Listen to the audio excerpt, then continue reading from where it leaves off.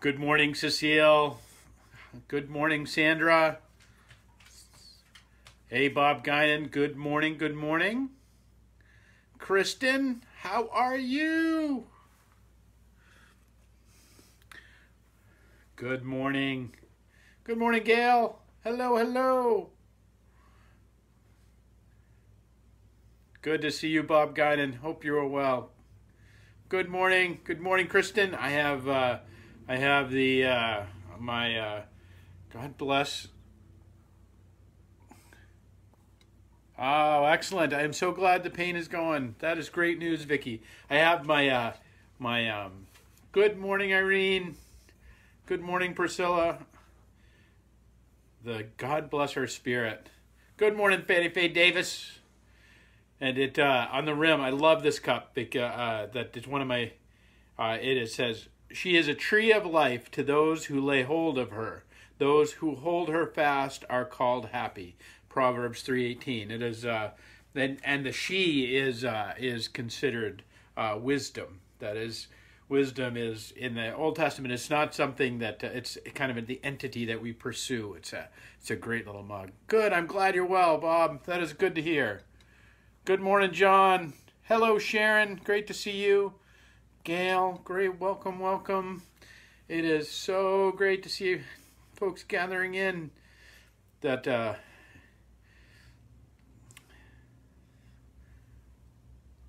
proverb is Proverb 3:18. Hey, good morning, Andy. Great to have you with us. So glad you're here. It is a joy this morning. Good morning, everybody. How are you?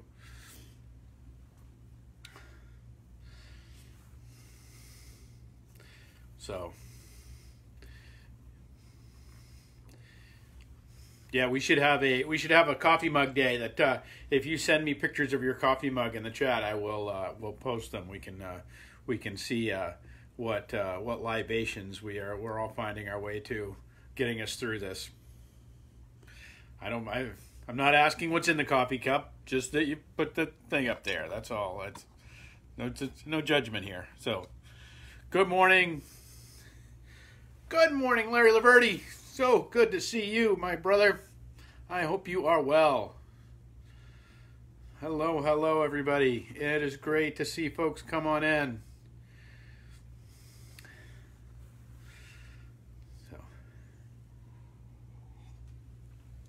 Good morning, everyone.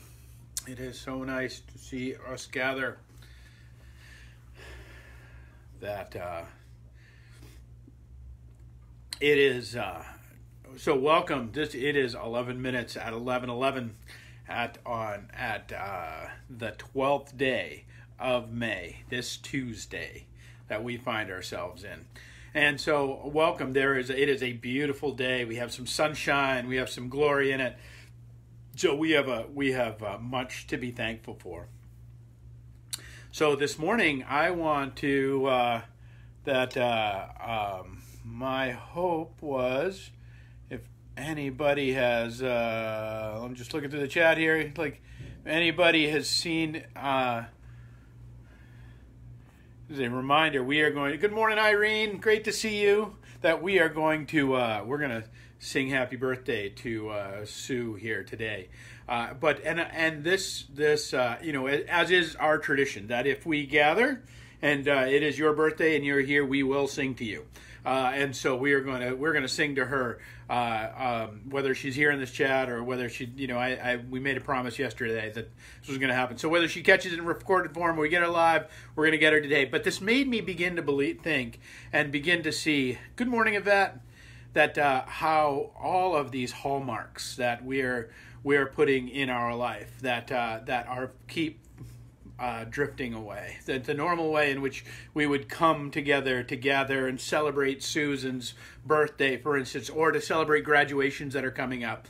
So I'm curious if there are ones in the chat that these rituals of our days, these kind of human rules that we are keeping these days, that are please throw them up in the chat, because I'm curious to see what it is that you might feel like you're missing in these days. So let us know what are those things that you wish you were having in these days. And I'm going to read this. This is from Paul's letter to the Colossians. So the church in Colossus, which is it was a place, Colossus, and that around it are actually many of the places that were mentioned in Revelation. It's the place that Laodicea was, where there's a whole letter there too. And Paul is writing to this church because it's this church that is again, it's smack dab in the middle of this really diverse culture, diverse in a way we can't even imagine, pagan, Christian, different people from all different ways, and that this church is coming together and it is becoming this melding pot of all of these different rules and ways of moving through the world. And so Paul writes this. He's talking about where he says, therefore, do not let anyone judge you by what you eat or drink, or with regard to the religious festivals, whether you keep a new moon celebration or a Sabbath day. These are a shadow of things that were to come. The reality, however, is found in Christ. Do not let anyone who delights in false humility and to worship of angels disqualify you. Such a person also goes into great detail about what they have seen. They are puffed up with idle notions of their unspiritual mind. They have lost connection with the head, from whom the whole body, supported and held together by its ligaments and sinews, grows as God causes it to grow.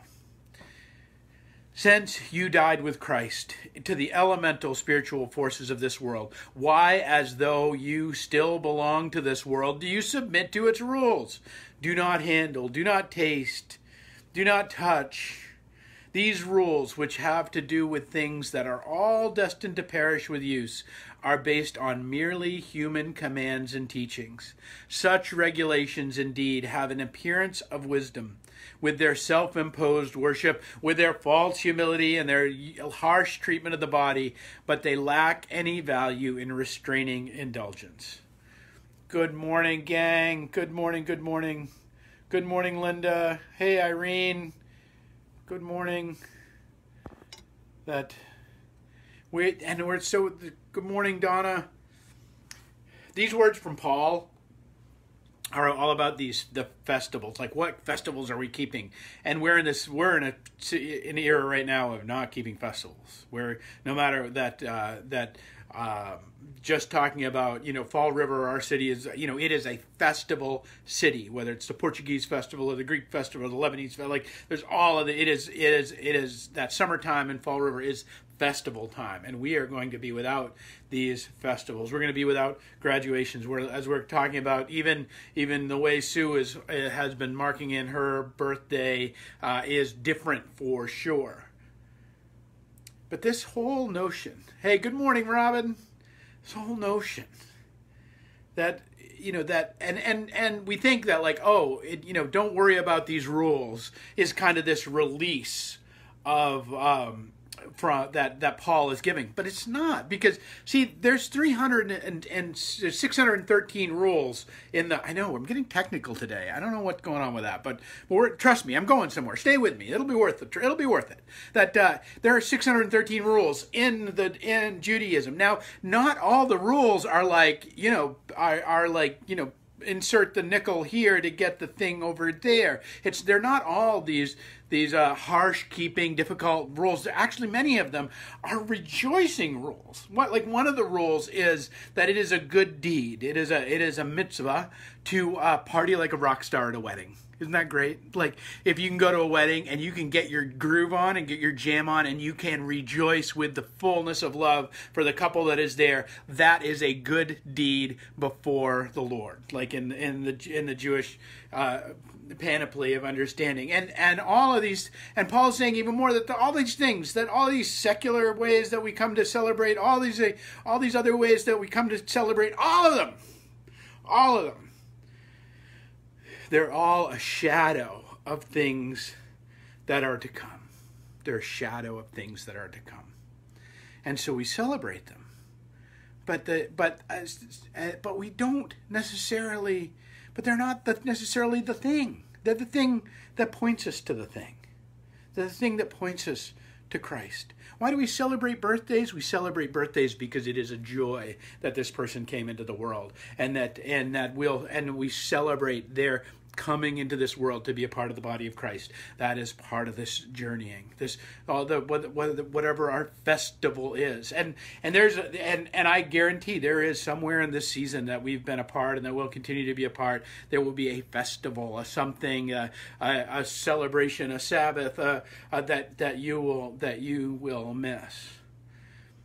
So what I want to remind us today is that in the living of these things, that however we mark them, that if we have to mark them in a different way, if we have to hold them up in a different way. One of the things we're going to do at the church in Fall River is we're going to have graduation Sunday. When we get back into worship, we're going to have a Sunday where everybody who's had a graduation, everybody who's had something, say, had a passage that's happened in this time, we're going to bring them in and we're going to honor them, and we're going to play pomp and circumstance, and we're going to bring them forward, offer them blessings, offer them opportunities. We're going to do this because we hold dear these passages, but it is our remember that these passages are not the thing. The passages are what point us toward the thing. They are the only things that point us to the Christ. And that if we get so hung up on these, we can actually unplug ourselves in the despair of not having these things. When I was a young man, I graduated from high school early in order to go into the Army. And I graduated the January of my senior year to join the Army. Now, some things, I was supposed to be back on leave in order to kind of go to prom and to do some of those sorts of things, those ritual things. I was going to march with my class, all those sorts of things. As circumstance had it, I didn't make that. I was held over for things that were beyond my control, and I never made that ritual. So I never got to march with my class in high school. I never got to go to the prom, and and I'm not telling you that to be like feel bad for me. That's not the point. I'm over it. Trust me. It's probably all for the best. Probably nothing good would have happened. But it is this whole thing of we can look at those losses of those moments as if they're somehow, I never had this because of whatever it was, But what we can say is what we do have is this enduring love of Christ. We have this enduring love of the one who made us, that we may rejoice in, maybe not in the ways that we think, maybe not in the ways that we want to, but that these words of Paul, we have died with Christ, the elemental spiritual forces of this world. Why? As though you still belong to the world, do we submit to its rules. And it's not to say these things aren't fun. They're fantastic. And they're right. But they're not the thing. They're the thing that points us to the thing. They're the thing that points us to joy and goodness and love and the one who made us. Good morning, Pam. So great to see you with us. So it is my hope this morning that you will find ways to mark the passages of these days, bring them to church, rejoice with them when we gather, be a part of all of those things. Be a part of it, but don't hold too much despair, because all of these celebrations, the graduations, the things, the one-time events we believe we're ever going to get, they're all held in the palm of the hands of the one who made us.